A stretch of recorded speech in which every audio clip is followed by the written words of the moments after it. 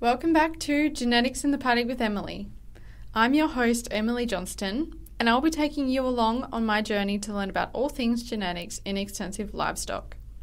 Last season, we explored the foundational aspects of genetics. We discussed everything from basic genetic principles to practical applications on farm. This season, we're kicking it up a notch. Today's guest is Sally Martin, who is the Managing Director and Senior Consultant at SheepMetriX. Some of the topics we're going to discuss include the importance of a balanced and holistic approach to genetic improvement, the variety of technologies available to sheep producers, balancing data with visual assessments, and more. This is an episode I can guarantee you'll want to stick around for, and one you'll enjoy. So with that, let's get into it.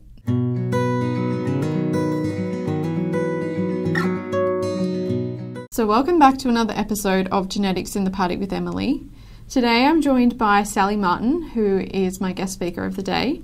So thank you so much, Sally, for sitting down to have a chat with me. I'm really looking forward to recording this podcast. Well, thanks, Emily, for the opportunity. It's great to be here.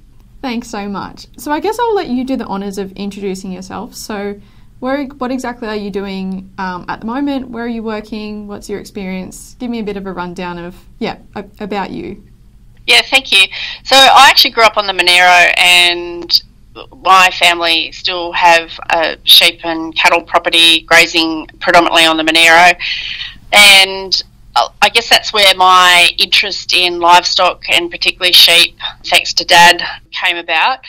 Where I'm currently at the moment is Young, so in the southwest slopes, and we have a business, SheepMetriX, that we predominantly work with commercial and ram breeders to helping them navigate the kind of data collection, genetics, and implementing stuff on farm. My background also was with New South Wales Ag and working as a sheep and wool officer for a number of years, which I loved. And, just in terms of the progression, in terms of where we're headed from there. And so I've probably been doing the same thing for a fair while, which might give away my age, so I'll leave it at that. But yeah, look, I love working with the diversity of people within our industry, and there's always something, it's the beauty about agriculture, no week's the same, no month, no year. We've got all these other challenges, of course, which does make it a bit tough at times, but yeah, the diversity, I think, in what we do is pretty cool.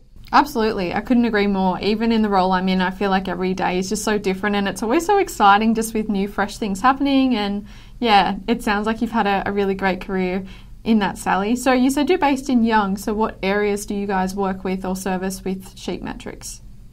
We predominantly, we do a lot of data collection. So I guess if you're in a kind of a 3-hour, 4-hour radius, we probably will get to you. But we also work with a number of other people that are interstate, and I've also got a couple of overseas clients that we work with remotely.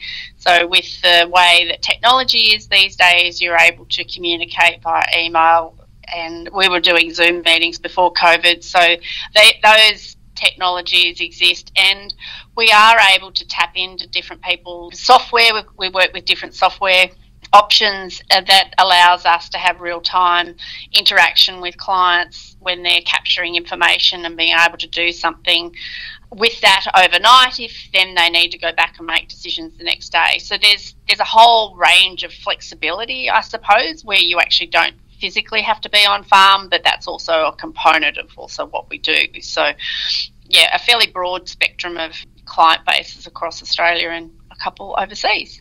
That's really exciting, and I feel like technology has just made life so much easier in that sense, where it does give you so much flexibility, which, as you said, like extends your reach as well and how many people you can help, which would be really interesting just to be able to work across different areas too. So going back to, you kind of mentioned a bit before that you guys work a lot with the data collection side. So how do commercial breeders collect and utilise data on farm? And I guess second to that, what tools are essential in managing a RAM team effectively? Yeah, it's a good one. And with EID coming in across Australia, Victoria's already got it, but I think what that's starting to do is to get people thinking about how they might capture some information. I reckon 98% of our clients already use electronic tags as part of that, of capturing that information. So working out, what's important, the timing when you're going to capture it, but really in terms of when you want to use that information to make those decisions.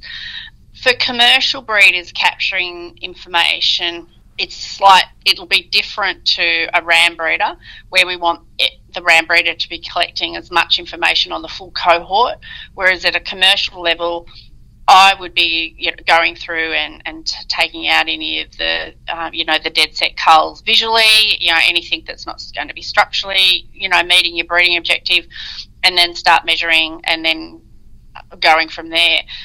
In terms of then overlaying that with your rams and making sure that there's a great tool with Ram Select in your Ram Team Manager, so we're tracking our rams.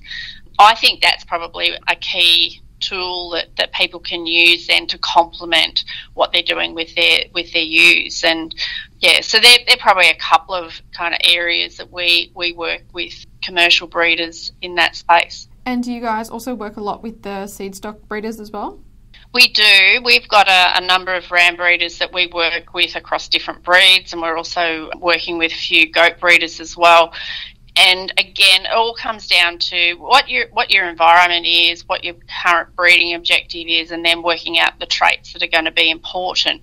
So with the ram breeders, we're looking at capturing that information at critical times where they would be interested in making those decisions. For example, a critical time in terms of what I mean would be if you're interested in early growth, well, you need to capture those body weights at that early age, but also there's a lot of people that are interested in capping adult weight, for example. So we need to make sure that whatever the program is that we set up with a different client, one, it's tailored to meet their needs and their breeding objective on their farm with their sheep in their environment.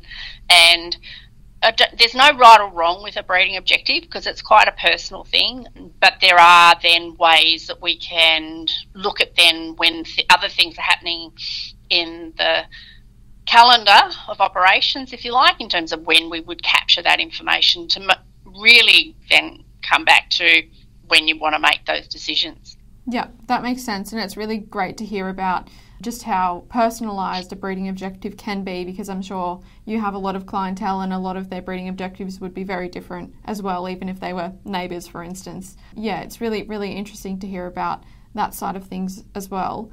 I did want to ask you a little bit about, I guess, like mulesing, and I wanted to know what your thoughts were on what the main benefits are that are observed by breeders who do adopt a non-mulesing approach, and also how does the market influence breeding programs? Yeah, so I guess I'll go from the latter to the your initial question. So markets do have an impact, and we saw premiums for non-mules wool. We're not getting as strong a signals probably at the moment. However, again, there's a fly strike in Australia is a challenging issue that we have to deal with, and we're going to get variations within seasons. Again, it comes down to people's why would you go non-mules? So are you doing it to chase the market? Are you doing it to give you more potentially flexibility in your marketing or things like that? And then working out, I think, for people to go down that non-mules pathway, really having a clear plan and a staged approach.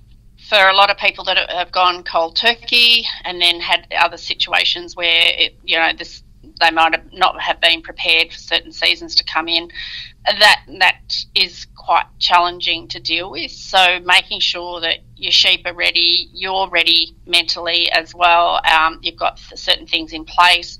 And it may be, we've worked with a number of breeders that have transitioned to go non-mules, and it may actually be just crutching a couple of weeks if you can, and having that open communication with not only your wool brokers but your shearers and everyone else who's involved in the business becomes really important. So being able to, I guess, know what are some of the favourable traits that are going to go with what that non-mulesed animal might look like versus unfavourable traits, and then how you can best manage it. So there's no one size fits all.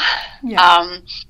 And it depends on where your starting point is to then what strategies you might put in place to be able to then end the time frame. Do you want to stop next year? Do you have a 10-year plan? So, and everything in between. And unfortunately, it's not that prescriptive. And then again, managing those risks that also come about with some of those changes. Yeah, it sounds like there's a lot to consider. There is, but if you start thinking about it as a whole farm, and where everything interacts, and again, coming back to what your breeding objective is, if it is to go non-mules, you potentially will have to compromise in certain areas. But again, it's having that balance. Yeah. And knowing where your income streams potentially come from to be able to go, right, well, I'm going to focus a little bit more in this particular area, or how your country's set up. Do you have paddocks that are going to be more fly prone, and managing that whole chemical kind of area as well? So yeah, it isn't simple, but it can be simplified and managed. Yeah, no, that sounds great. It sounds like, there's a lot to consider, but it's definitely achievable for a lot of people, especially if you look at it as a whole of system approach, like you just mentioned. When you're considering genetic progress, kind of linking to what we just spoke about with, having other operational goals as well, but how do breeders balance the speed of genetic improvement with their other operational goals? Yeah, that's a good one. So how we would, I guess, tracking our RAM team is probably the predominant area. Are we, and balancing that with what other areas that are important on farm? So it's got to be a balance. And coming back to maybe what you get paid for, and what, in terms of if you're looking at, cost savings or anything like that, are there ways that you can utilise some of, I'm thinking, genetics initially. How do we make sure that we're making those right genetic decisions, so they're cumulative over time, and then what those flow-on benefits are, and potentially maybe even what those reasons for change might be. Is reducing costs, is that because we're having trouble getting labour, or are we're increasing production in certain areas? Sounds like there's a lot of considerations there again, Sally, and I think, as you said, like earlier in the episode, it's important to understand why you want to do that, and try to find a great balance just so everything continues to flow on smoothly. So you've been in the industry for a little while now, as we spoke about earlier. So how have the genetic tools and technologies evolved over time? And what are some of the most significant changes you feel like you've observed? Probably the most significant change, like breeding values have been around for a long time, and we use them in so many other industries. But, they use it in tree breeding, salmon breeding. There's a movie called Moneyball, Brad Pitt in it, and it's about a baseball team in America, and they actually use the same concepts to pick a baseball team. Anyway, that's an aside. But I'd say DNA and genomics are probably the most exciting things that we've got that we can start working with.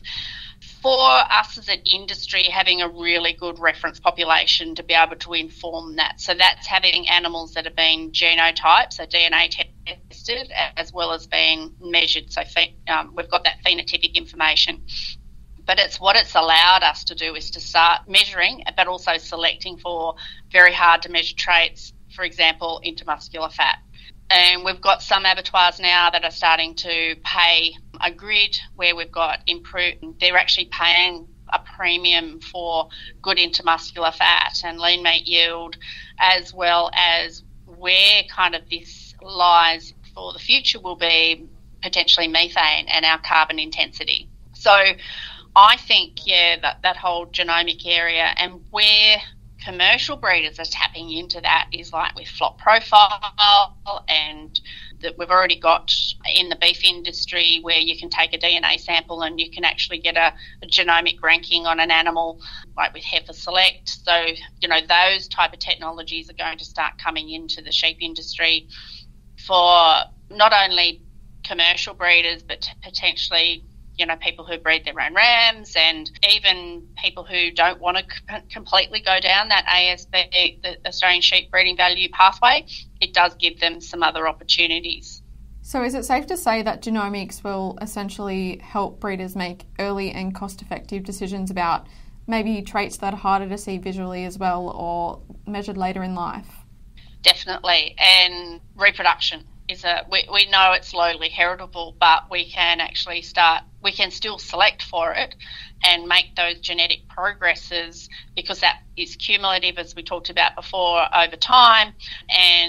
But it's something, for example, with a ram, we need his daughters on the ground and measure them to be able to give and infer what his reproduction options that he's providing with his genes to the next generation. So 100%, it gives us, my vision would be that we take a DNA sample at lamb marking time and know by weaning whether we keep or cull it.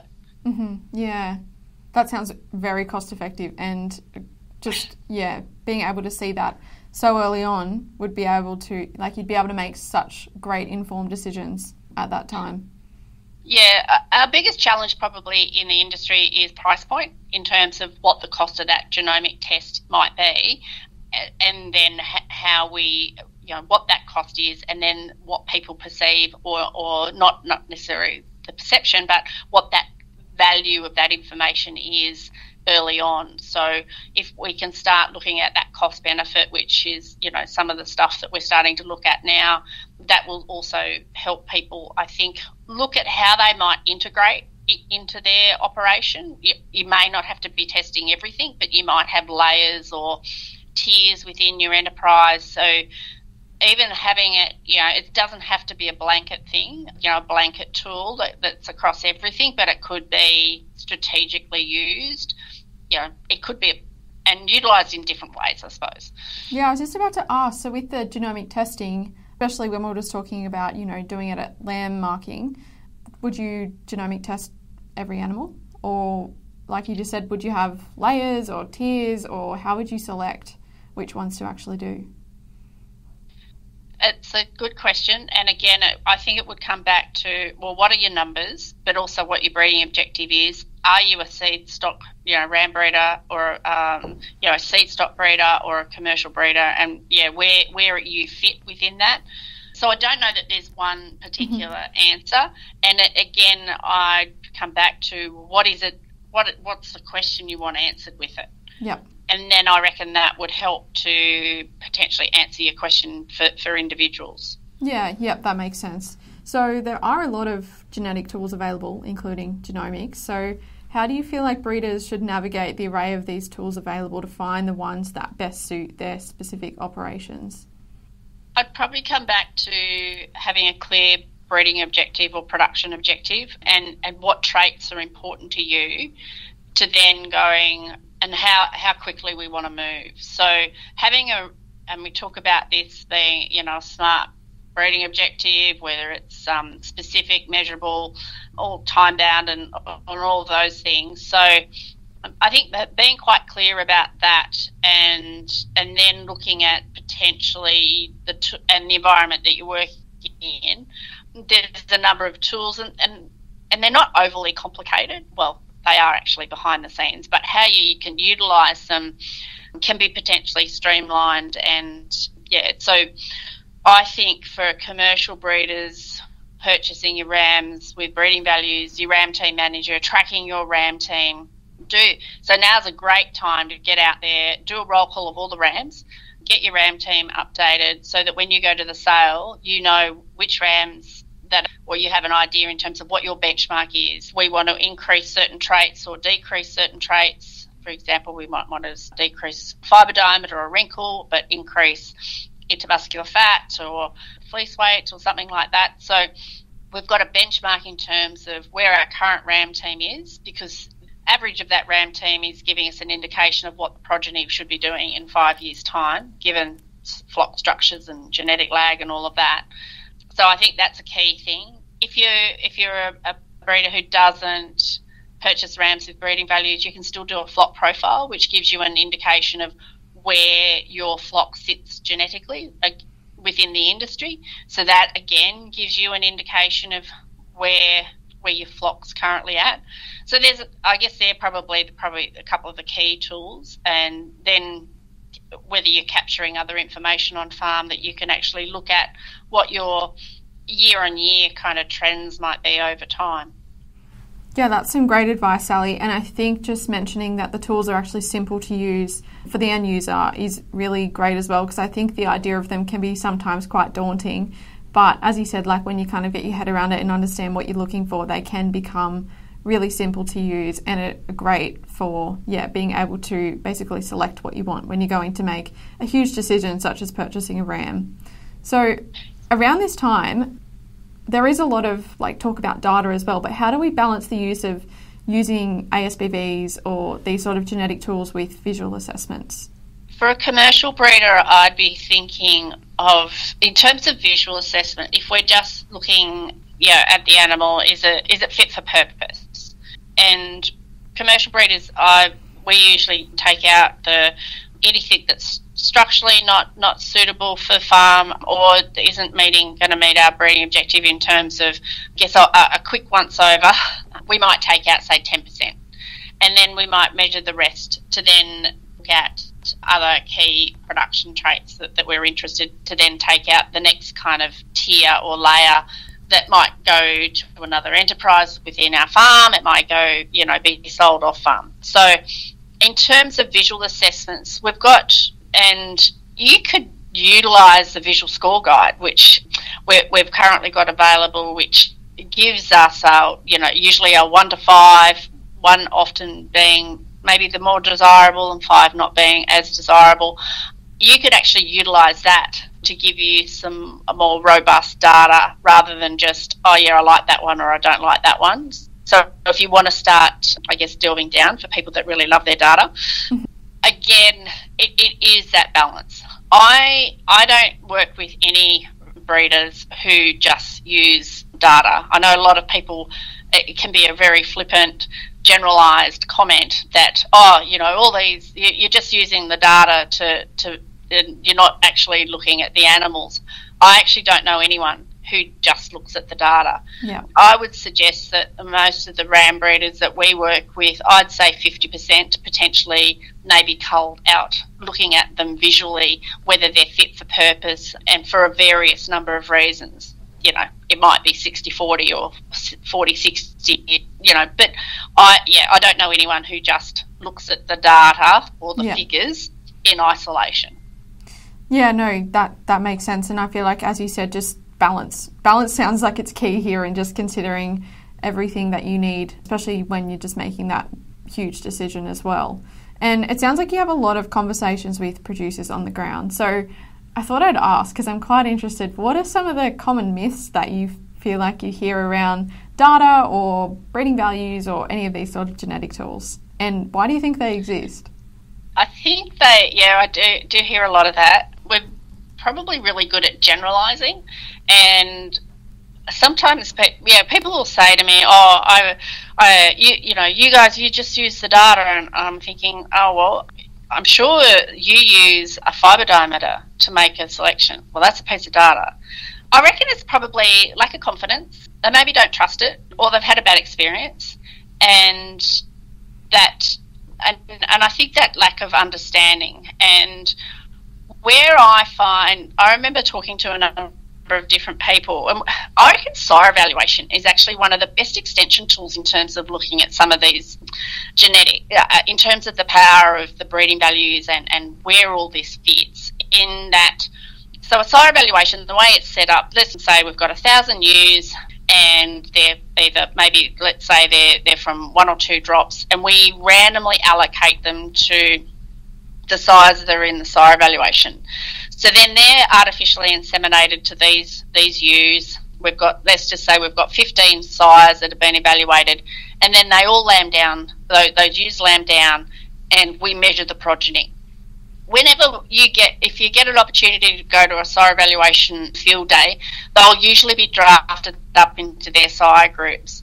And the power of one generation with one ram can have on those particular ewes, I think, is you can visually see the differences. So we can actually start looking back at, well, what were those breeding values of those rams prior, and were they actually predicting what the progeny ended up doing? And you'll get some variations because of the environment and things like that, but effectively, I think for people that aren't really sure about it, they're a really great way to be able to go and see what those differences are. And I think it's just starting, and there's a number of people out there that can help and guide people through it. And it's simple. It is quite complex, but it can be simplified. Where I like to kind of take that complexity with the science and actually help people put it on farm and be able to actually apply it in the practical world.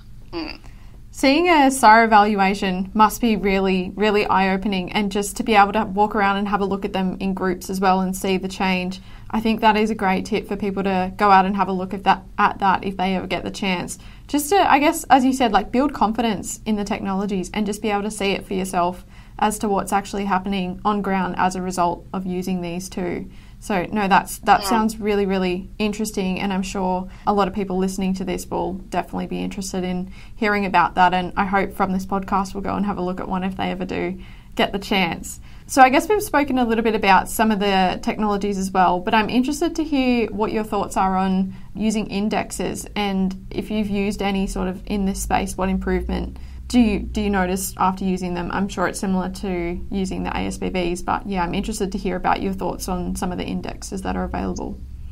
Yeah, indexes are, we have a lot of discussion about indexes, I find, in the industry in terms of, whether they're the right ones or, is there enough emphasis on certain traits. And I think of an index as the headline in the newspaper. It gets my attention, and then I read the fine print, which is the breeding values. So indexes are a ranking tool, and there's a huge amount of work that actually goes into developing them.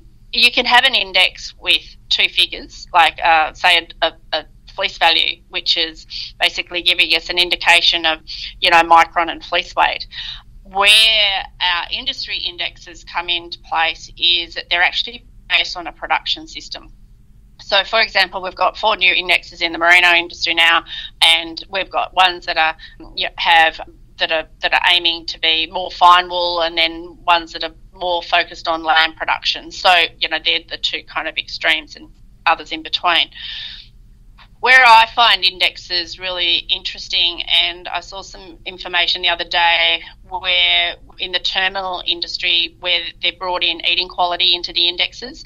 I find if you can utilise the index better is where you start getting these antagonistic traits, so unfavourable traits actually moving in the direction that we want to. So the terminal industry example is intermuscular fat was going down and shear force was going in the wrong direction. After they've included eating quality in the indexes, we're actually having them go because they're antagonistic. So we're actually finding that we're getting better intermuscular fat and shear force is improving. So I think as an industry, they start to help us achieve greater things across, we're not just picking on one particular trait, because the ramifications is, where everything else starts to fall off the edges if we don't keep pressure on something. So where I think potentially this might, and the complexities of production systems and the indexes that have been generated through SheepMetriX has been definitely a huge amount of effort in trying to get those production systems as close to reality with what we're doing on farm, and then there'll be some other little tweaks, I'm sure, along the way. But I do find, particularly for commercial breeders, they're a really great way to go, right, well, let's identify those animals that are, ranking in the areas that we want, and then we might fine-tune with looking at a few of the different individual breeding values to be able to go, right, well, these rams are actually meeting, like we talked about our ram team before, meeting those benchmarks to be going in the right direction for all of the traits that are important in our breeding objective. They sound like a great tool, at least like as a starting point, just to see what animals fit your production system and get a bit more of an idea. And can you also, do you think you can use indexes to kind of help form a bit of a breeding objective or try and figure out, you know, what might fit your production system, or is it usually the other way around? I probably usually go the other way, but I think the index isn't necessarily the breeding objective, but it complements what your breeding objective is. And again, it's just a tool. It's another tool. It's a ranking tool to be able to try and identify those animals that, and so what it'll be is it'll be basically bringing all the breeding values into one number. So instead of having to juggle 10 breeding values, where we're looking at one number, and then we might go, right, well, if we've got the same index on an animal and we're thinking, oh, which one should we get? There may be one that might be better for a particular trait in comparison to the other. So, that helps us with our selection pressure, I suppose, yeah. Yeah, that makes a lot of sense and sounds like a valuable tool to just take a lot of the complexities out of a lot of breeding values that might confuse a lot of people in the beginning when you go and have all of these numbers and it's just like, which one do you start with looking at first? Yeah, interesting. So I guess as well, going back to what we're talking about where you probably have a lot of conversations with producers, I feel like sustainability is a bit of a hot topic. So I'd love to ask you, like, what are your thoughts on, I guess, the industry from a sustainability point of view, or how you might see the industry going in terms of sustainability, or if there's any sort of chatter about that. Yeah, I'm interested to hear what your thoughts are on the whole sustainability piece. So it can be that word can mean a lot of different things to different people. When I think about sustainability, I need to make sure that my business is sustainable, but, I'm also sustainable within the environment. So where I guess the challenges will be in terms of kind of this whole carbon space and talking about carbon intensity and how we can potentially use some of the genomics to be able to help identify some of those key traits, but we still need to feed and clothe the world.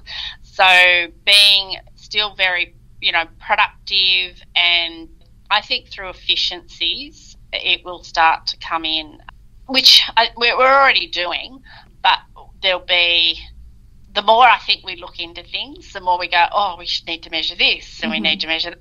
And I think it'll be probably finding the key things that are going to help drive the system forward without making too many compromises, I suppose, which, again, we keep coming back to that balanced word. But if we don't have an environment that we're looking after, we want to be able to look after the environment. We want to be able to continue to be valued, agriculture to be valued by a greater society, and be doing something proactive that's going to be, for the better good, I suppose. Yeah, that makes complete sense. And I feel like balance has been the perfect keyword for this episode, especially in terms of sustainability. I think those are some really great insights there, Sally. I guess my next question might kind of link to that one, but this is something that I kind of ask everyone at the end of my episodes. But what do you see the next 10 years looking like? So if you had a crystal ball and you were looking into it, what do you feel like the future holds? The future, it's a good question. So I hope that the future holds lots of positive talk. We need animals and people and businesses that are going to be able to cope with a lot of change potentially. So, is that rapid change? Is that more subtle change? And being adaptable. So I think having animals, people and businesses that are going to be able to adapt to change quickly and be versatile, I think. So, for example, if we talk about drought and flood, animals that can cope with a lot more rain as well as still survive in a dry climate. Yeah.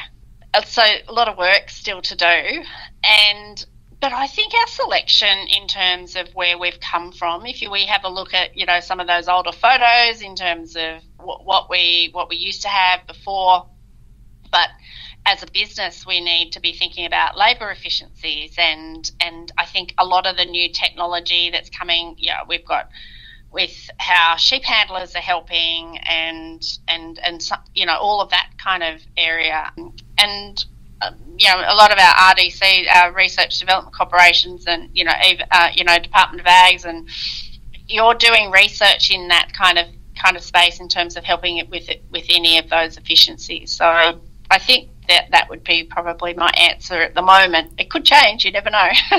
I'll have to re-ask you in a couple of years and see what your answer changes to. But no, it sounds like there's going to be a lot of challenges, but also a lot of opportunities and a lot of change. I think change is not always a bad thing. It can bring a lot of good as well. So I think it'll be exciting to keep watching this space and see what does happen. I think there's a lot of change to be made.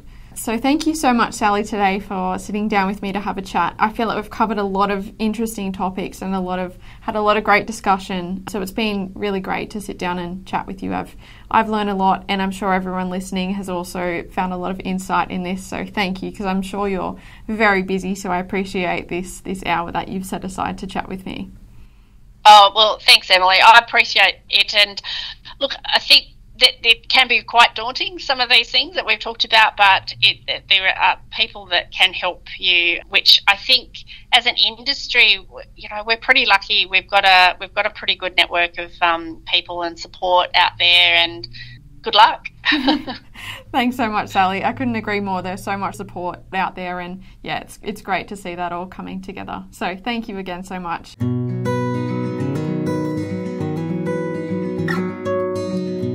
And that brings us to the end of this episode of Genetics in the Paddock with Emily. I hope you found our discussion as enlightening as I did. This episode was produced by the extensive livestock genetics team within the New South Wales Government. If you enjoyed this episode, please consider subscribing to our podcast on your favourite platform, leaving us a review and sharing it with your friends and colleagues.